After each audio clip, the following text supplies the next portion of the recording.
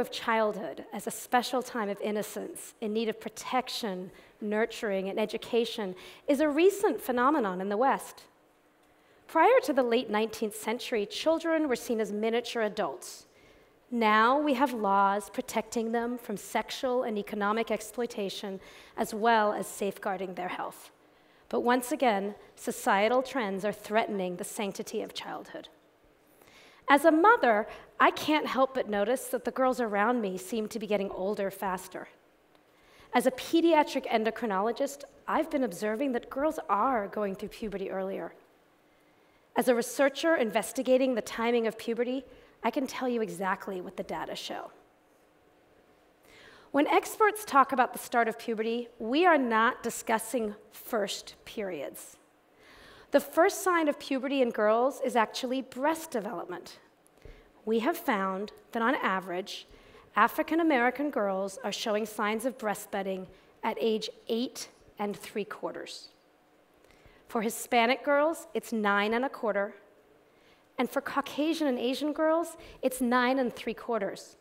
But these are averages. So overall, at age 7, 15% of girls have signs of puberty, such as breastfeeding. That's second grade.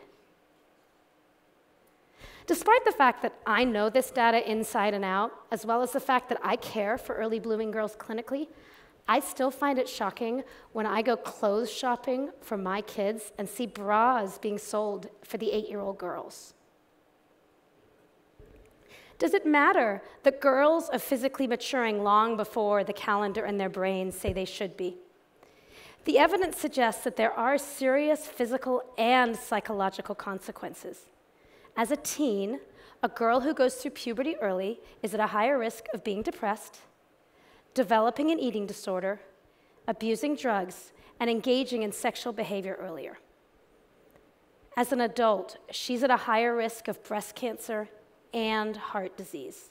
So yes, there are scary consequences, and it's no surprise that people want to try and figure out what is triggering the earlier onset of puberty in girls. Both on the playground and in scientific presentations, I'm often asked a whole host of questions about the cause. Is it the antibiotics in the meat? Is it the growth hormone in the milk? Is it the pesticides in the produce? Scientists have also speculated about whether it's the flame retardants in our couches or the chemicals in the cosmetics, toiletries, and sunscreen we use, not to mention what's in the water supply. As harrowing as all these causes may sound, few people in the general public are receiving the right information or targeting the real culprit: obesity. What is overwhelmingly clear from the scientific data, but not well known in the lay public, is that girls who are susceptible to puberty are more likely to be overweight. Body fat is not an inert substance that just sits there and jiggles when we don't want it to. Body fat makes estrogens, the same kinds of hormones that are normally released from the ovaries during puberty. So, when there's more body fat, there's higher levels of estrogen, leading to breast budding, not just pudgy fat tissue on the chest that looks like breasts but isn't. But obesity is obviously a complex topic. Unfortunately, and unsurprisingly, the same racial groups in our country that are susceptible to obesity are the exact same racial groups that have the highest rates of puberty. These are not caused simply by genetic differences. Unfortunately, in the developed world, race is often a proxy for what researchers call socioeconomic factors, what the rest of us call being poor or not. Children of poverty don't have access to stores where they can buy fresh fruits and vegetables, let alone pesticide-free ones. Children of poverty don't have access to playgrounds and parks where they can run around and play freely. Yes, we know there are other triggers. Toxic stress in a girl's family life can jumpstart puberty at earlier ages. Early sexual abuse is a risk factor.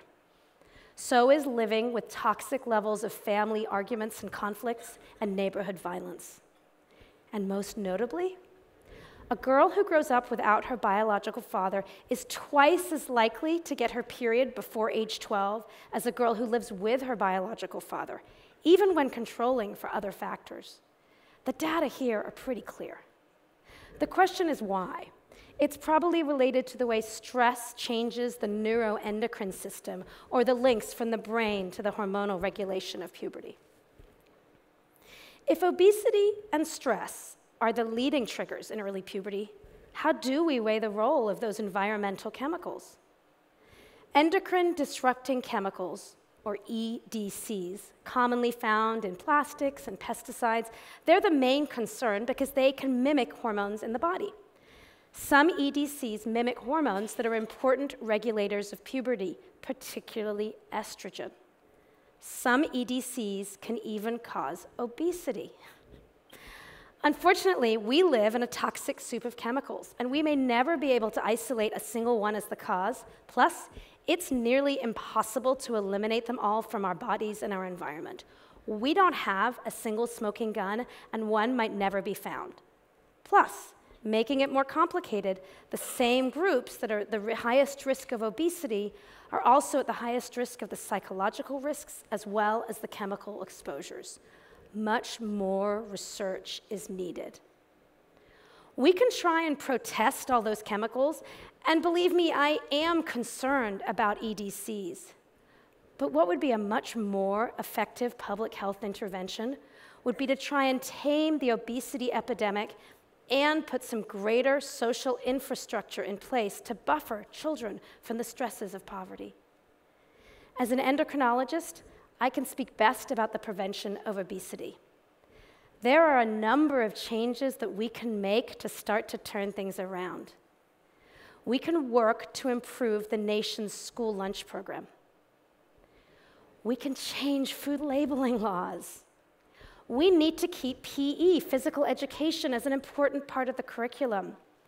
And we've got to get vending machines out of schools. Sweet drinks and chips have no business being easy available options for young children.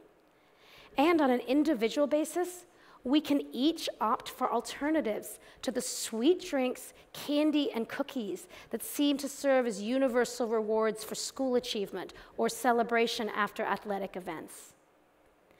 In my San Francisco neighborhood, we have the luxury of obsessing about things like which meat to buy, the need for organic fruit, and what's in our sunscreen. Maybe we're neurotic and privileged, but our fears are justified. There are good reasons to try and tame the acceleration of childhood.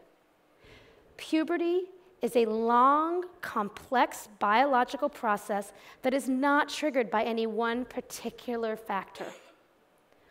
What we know now is that obesity and stress are major triggers, and happily, we already have some tools in place to ensure a healthier society for all. My children, your children, and those of future generations don't deserve any less. Thank you.